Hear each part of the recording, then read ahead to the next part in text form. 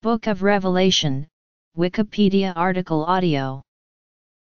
The Book of Revelation, often called the Revelation to John, the Apocalypse of John, the Revelation, or simply Revelation or Apocalypse, is a book of the New Testament that occupies a central place in Christian eschatology.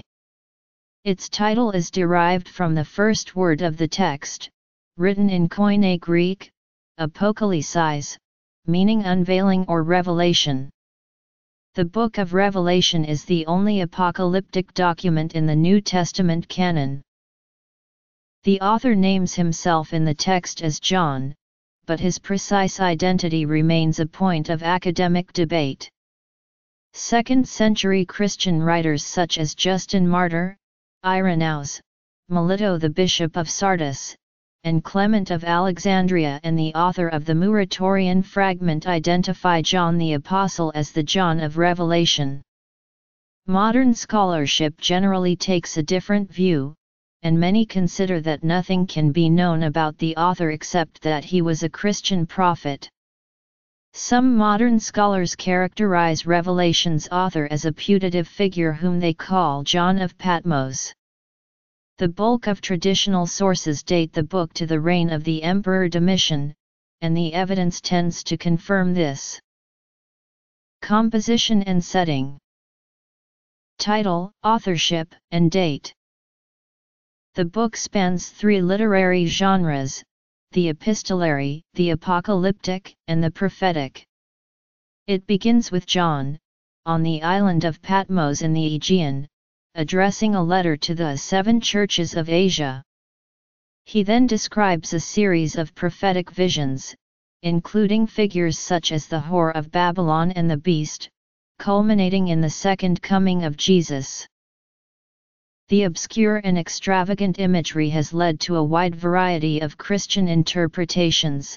Historicist interpretations see in Revelation a broad view of history. Preterist interpretations treat Revelation as mostly referring to the events of the apostolic era, or, at the latest, the fall of the Roman Empire. Futurists believe that Revelation describes future events, and idealist or symbolic interpretations consider that Revelation does not refer to actual people or events, but is an allegory of the spiritual path and the ongoing struggle between good and evil. The title is taken from the first word of the book in Koine Greek, pi omicron kappa lambda upsilon psi iota apokalypsis, which means unveiling or revelation. The author names himself as John, but it is currently considered unlikely that the author of Revelation was also the author of the Gospel of John. Some of the evidence for this was set out as early as the second half of the 3rd century by Pope Dionysius of Alexandria, who noted that the Gospel and the epistles attributed to John, unlike Revelation, do not name their author, and that the Greek of the Gospel is correct and elegant while that of Revelation is neither. Some later scholars believe that the two books also have radical differences in theological perspective. Tradition links him to John the Apostle, but it is unlikely that the Apostle could have lived into the most likely time for the book's composition, the reign of Domitian, and the author never states that he knew Jesus.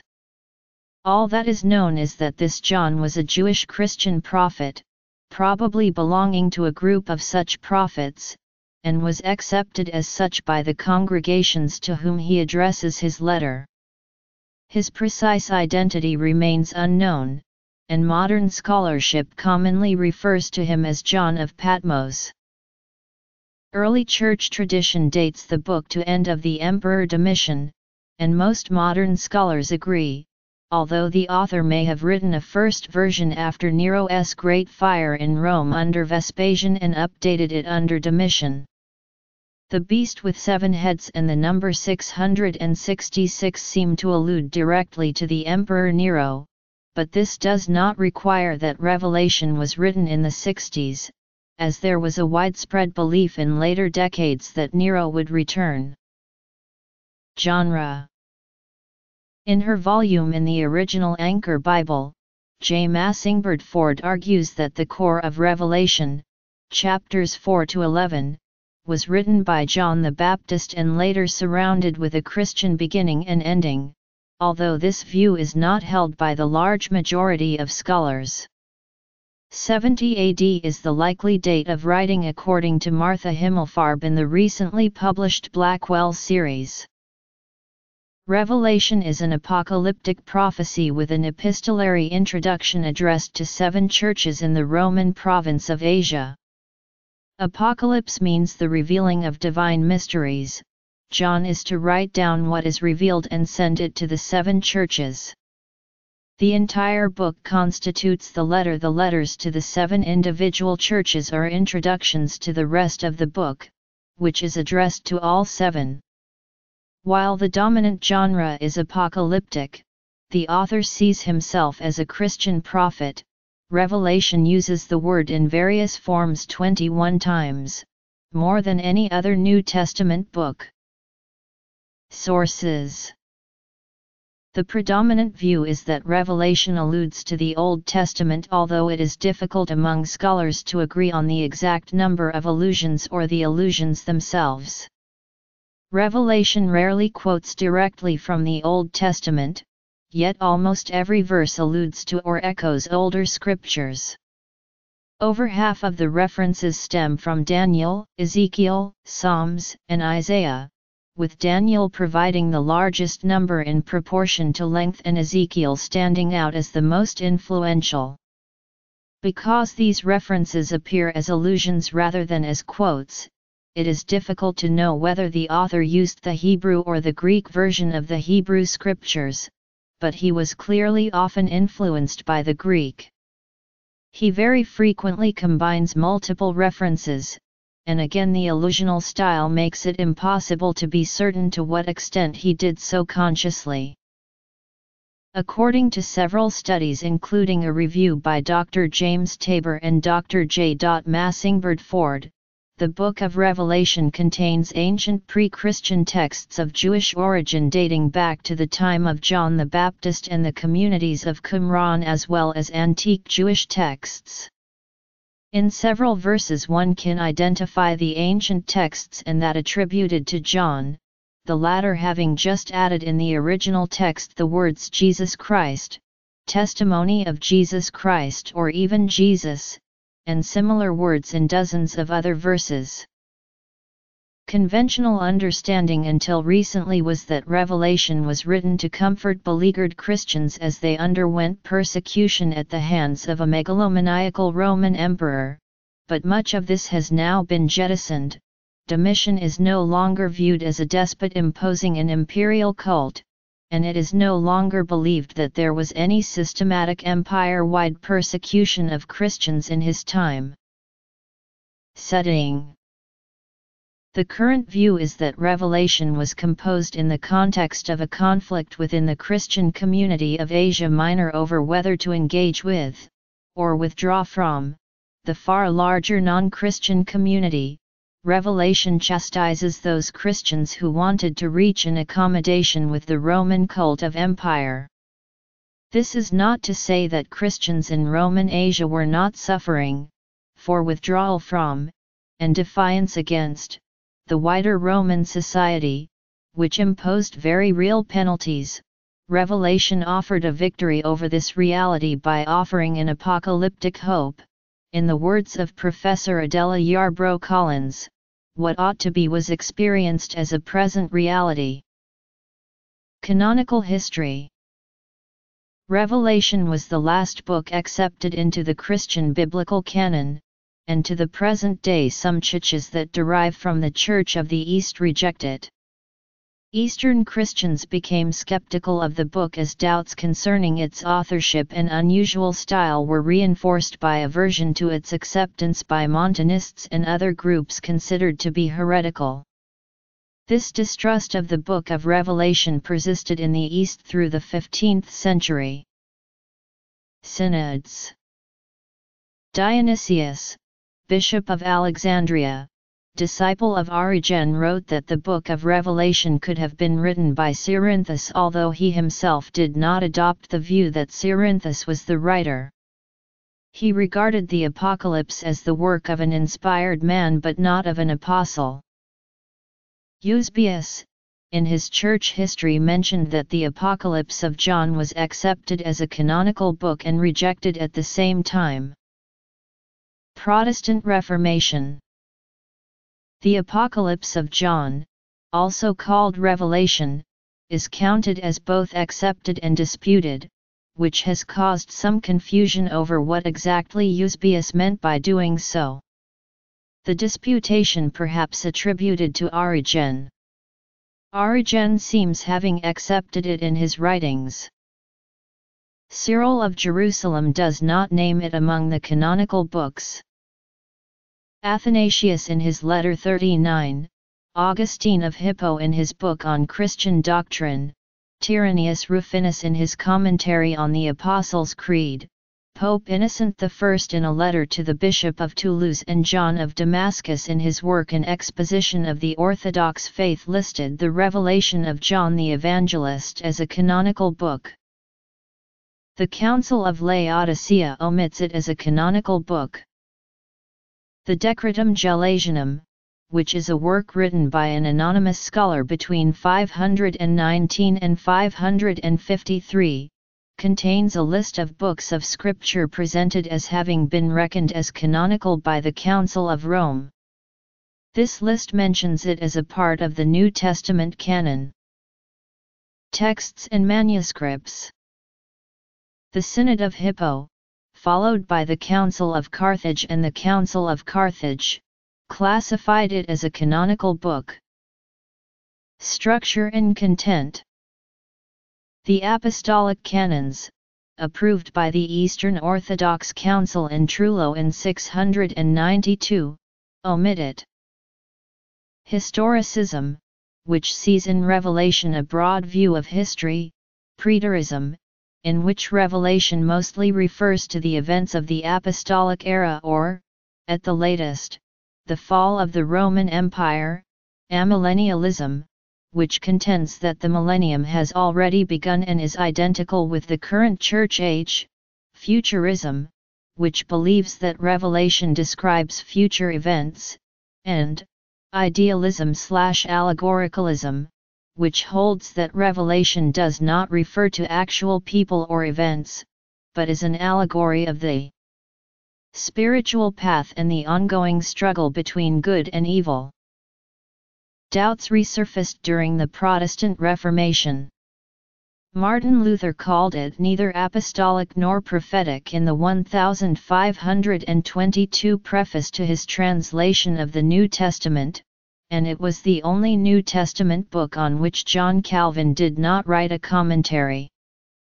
As of 2015, it remains the only New Testament work not read in the Divine Liturgy of the Eastern Orthodox Church, though Catholic and Protestant liturgies include it.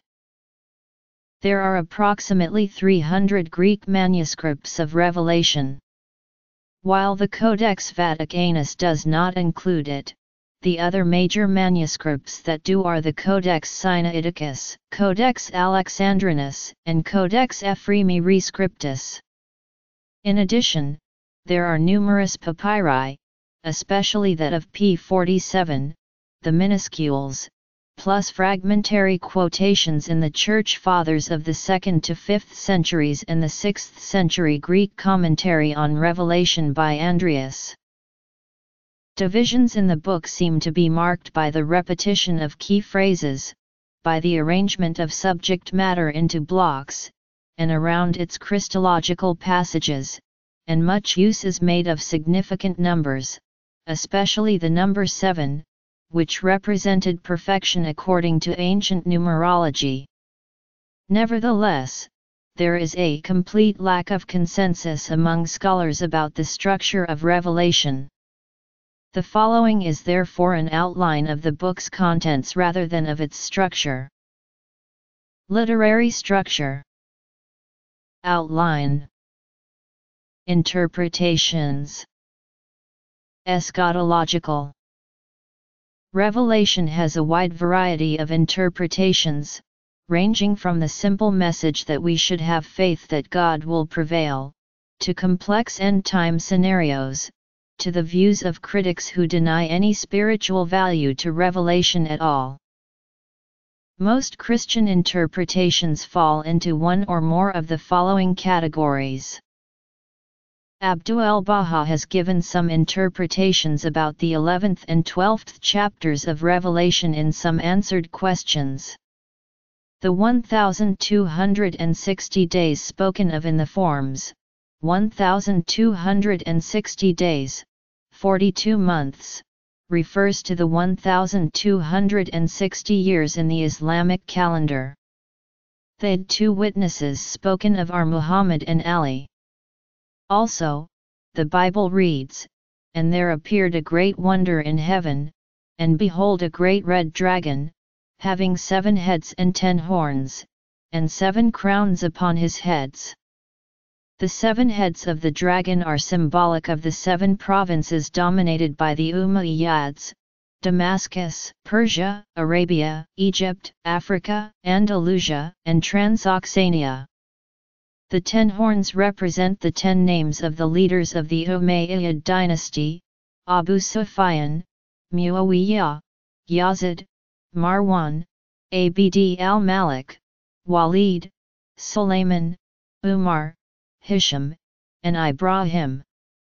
Some names were reused, as in the case of Yazid II and Yazid III and the like, which were not counted for this interpretation. Eastern Orthodoxy treats the text as simultaneously describing contemporaneous events and as prophecy of events to come, for which the contemporaneous events were a form of foreshadow. It rejects attempts to determine, before the fact, if the events of Revelation are occurring by mapping them onto present-day events, taking to heart the scriptural warning against those who proclaim he is here prematurely.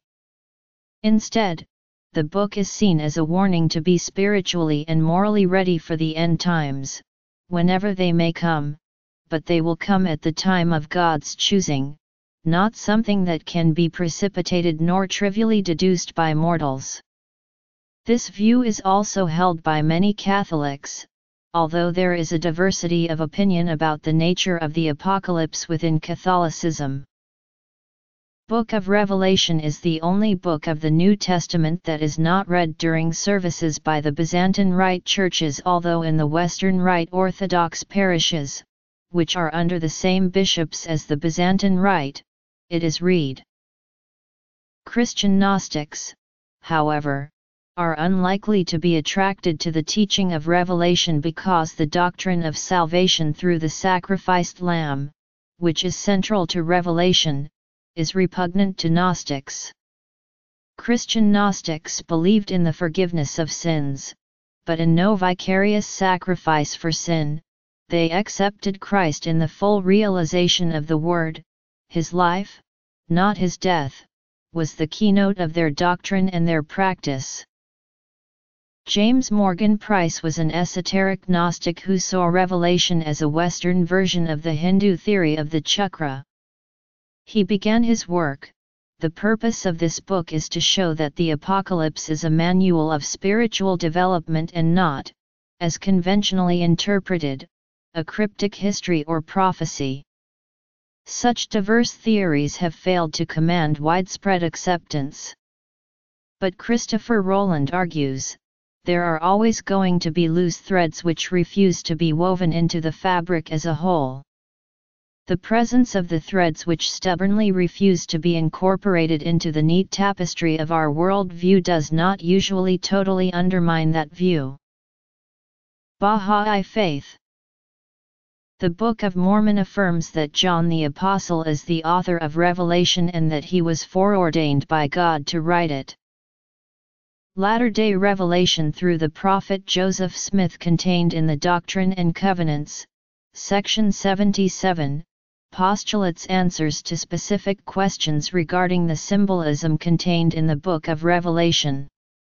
Topics include the Sea of Glass, the 4 beasts and their appearance, the 24 elders, the book with 7 seals, certain angels, the sealing of the 144,000, the little book eaten by John, and the 2 witnesses in chapter 11. Latter-day Saints believe that the warning contained in Revelation 22:18-19 does not refer to the biblical canon as a whole. Rather, an open and ongoing dialogue between God and the modern-day prophet and apostles of the LDS faith constitute an open canon of Scripture. Eastern Orthodox, Esoteric, Latter-day Saints. In the Coptic Orthodox Church, the whole book of Revelation is read during Apocalypse Night or Bright Saturday.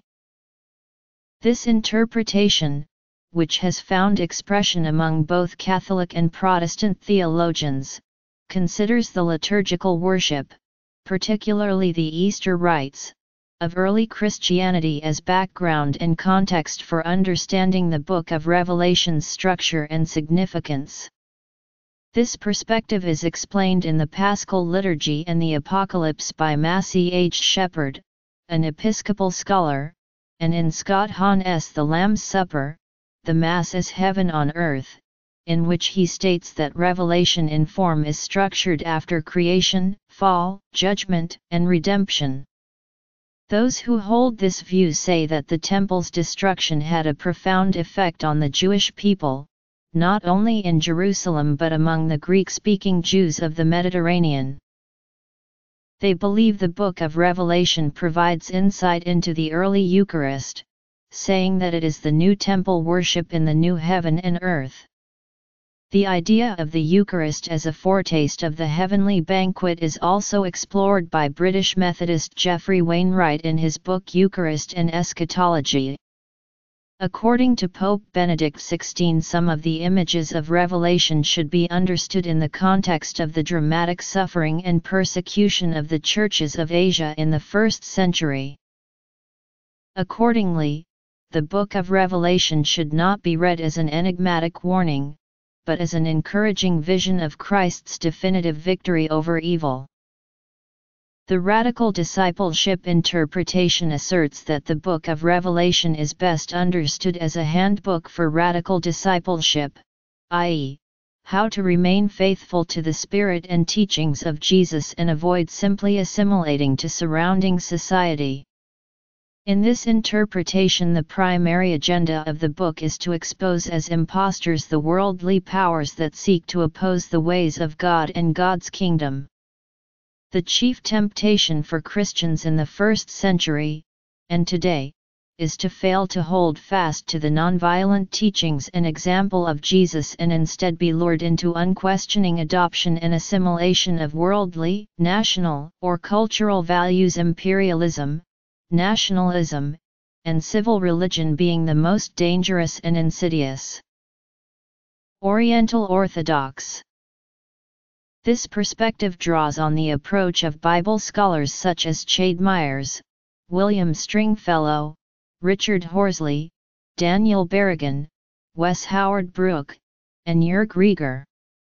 Various Christian anarchists, such as Jacques Ellul, have identified the state and political power as the beast.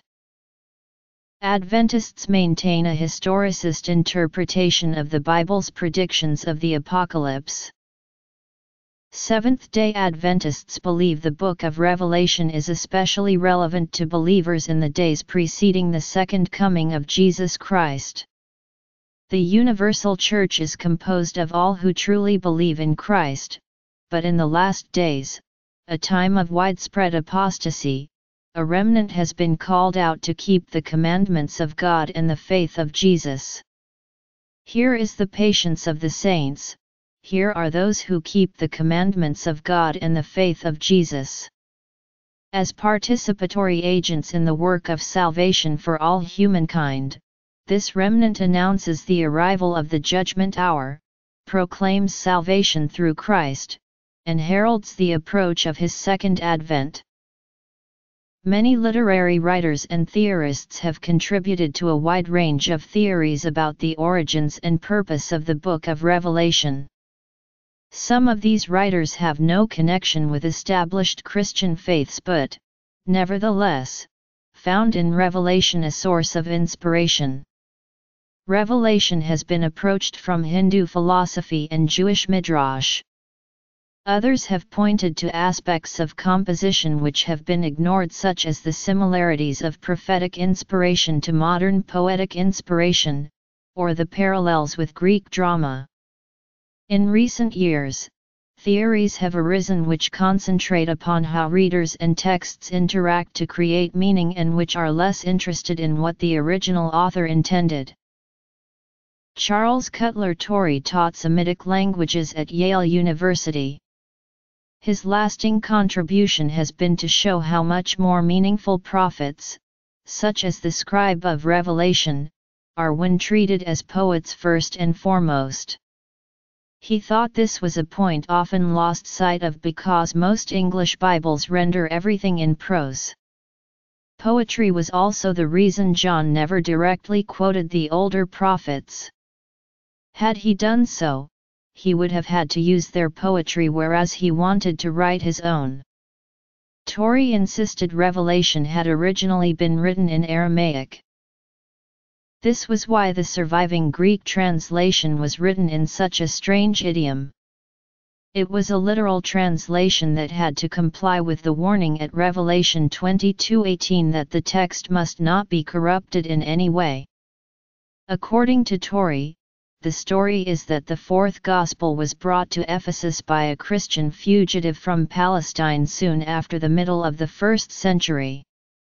It was written in Aramaic. Later, the Ephesians claimed this fugitive had actually been the beloved disciple himself. Subsequently, this John was banished by Nero and died on Patmos after writing Revelation.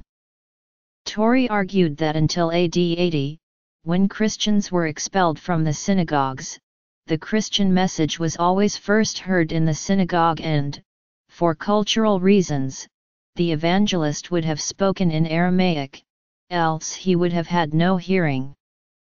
Torrey showed how the three major songs in Revelation each fall naturally into four regular metrical lines plus a coda. Other dramatic moments in Revelation, such as 6:16 where the terrified people cry out to be hidden, behave in a similar way. Christina Rossetti was a Victorian poet who believed the sensual excitement of the natural world found its meaningful purpose in death and in God. Her The Face of the Deep is a meditation upon the apocalypse. In her view, what Revelation has to teach is patience. Patience is the closest to perfection the human condition allows. Her book, which is largely written in prose, frequently breaks into poetry or jubilation, much like Revelation itself. The relevance of John's visions belongs to Christians of all times as a continuous present meditation. Such matters are eternal and outside of normal human reckoning. That winter which will be the death of time has no promise of termination. Winter that returns not to spring. Who can bear it?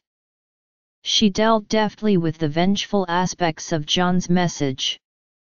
A few are charged to do judgment, everyone without exception is charged to show mercy. Her conclusion is that Christians should see John as representative of all his brethren, so they should hope as he hoped, love as he loved.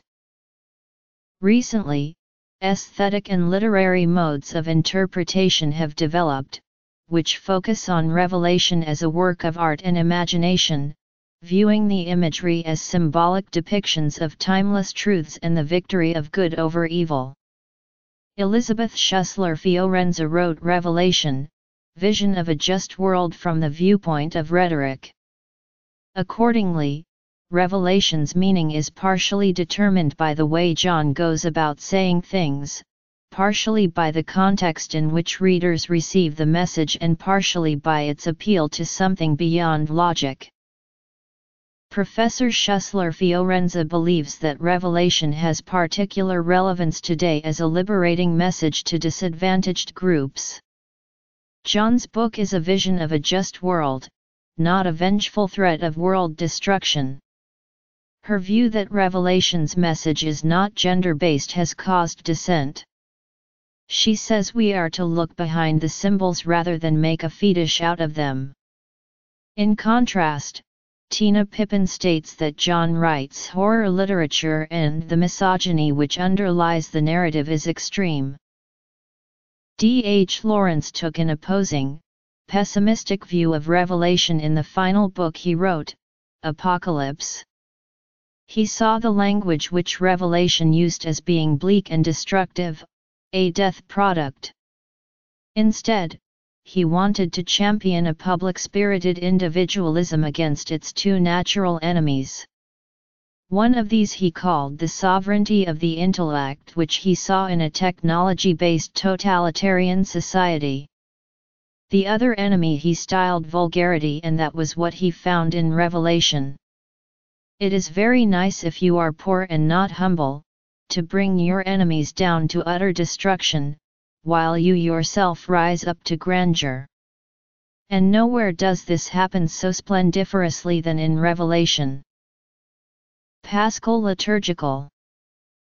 Radical discipleship.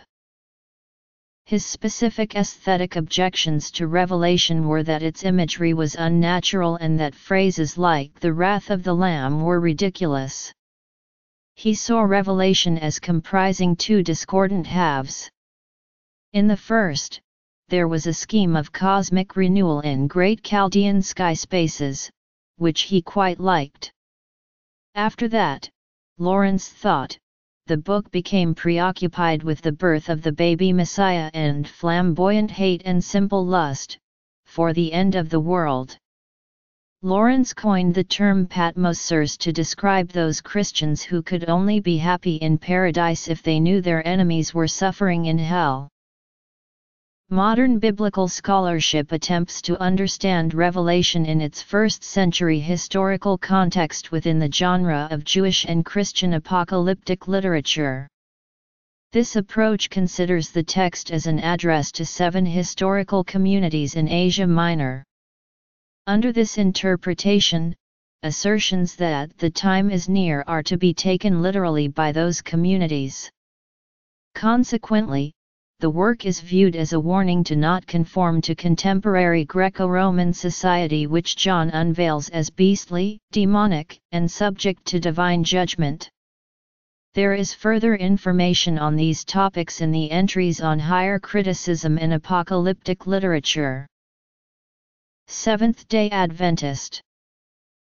Although the acceptance of Revelation into the canon has from the beginning been controversial, it has been essentially similar to the career of other texts.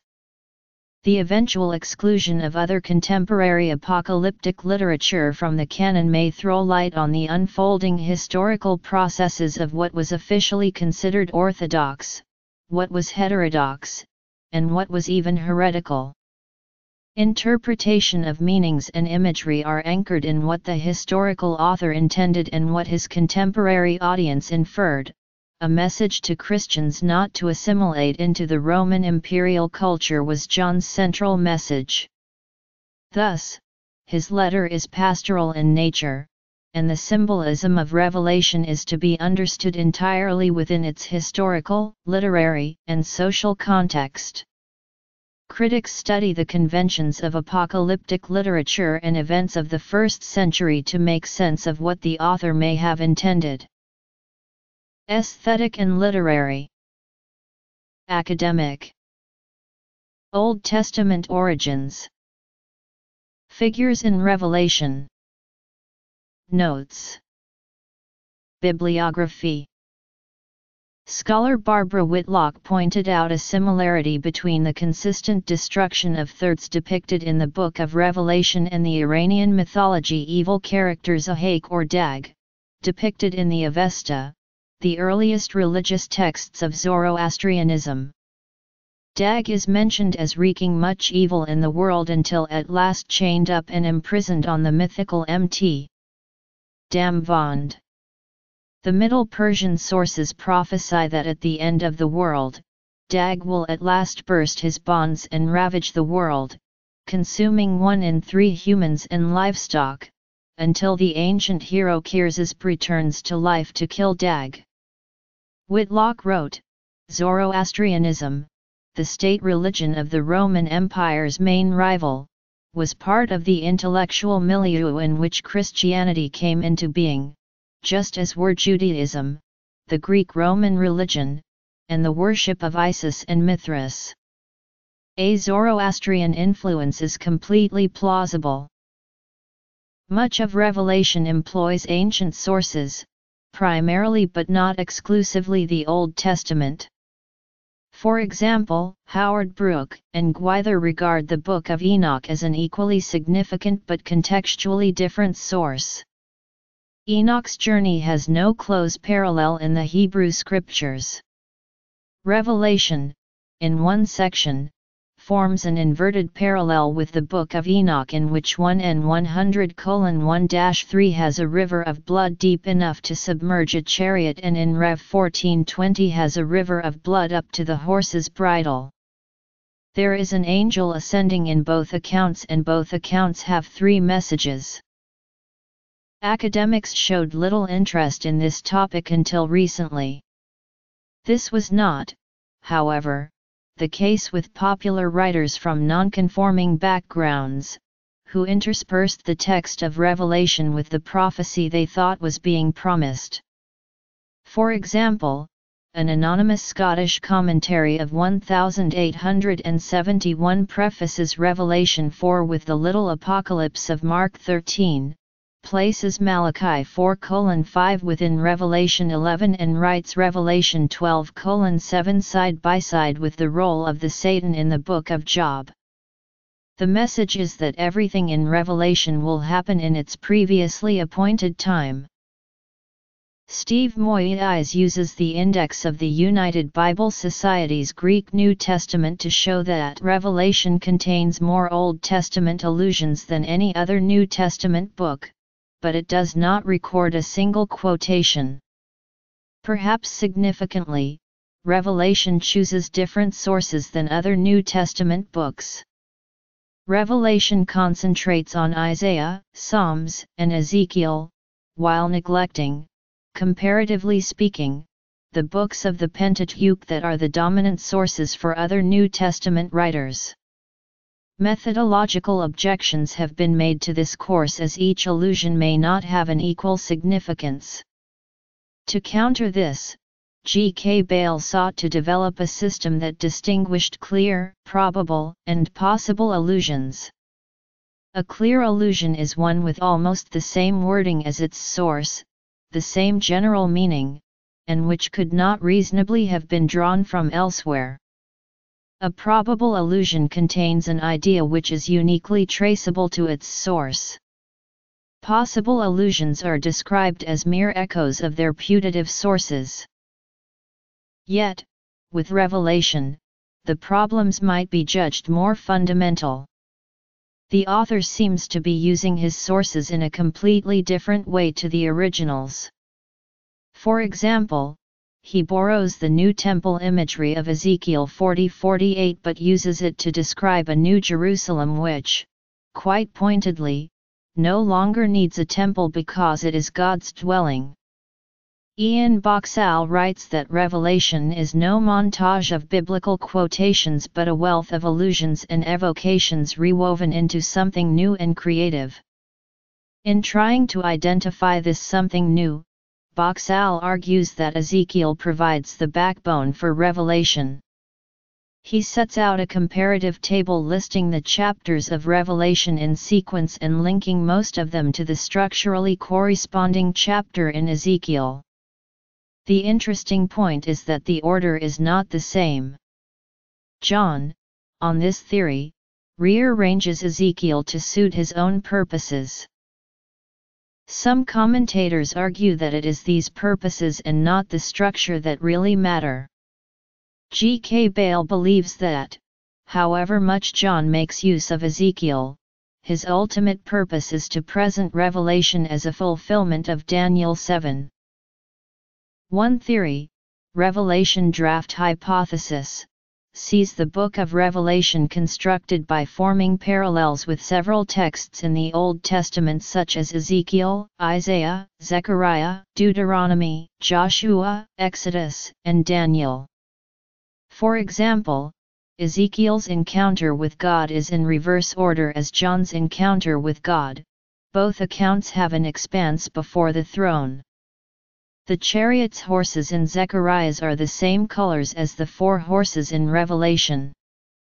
The nesting of the 7 marches around Jericho by Joshua is reenacted by Jesus nesting the 7 trumpets within the 7th seal. The description of the beast in Revelation is taken directly out of Daniel. The method that John used allowed him to use the Hebrew scriptures as the source and also use basic techniques of parallel formation, thereby alluding to the Hebrew scriptures. In order of appearance.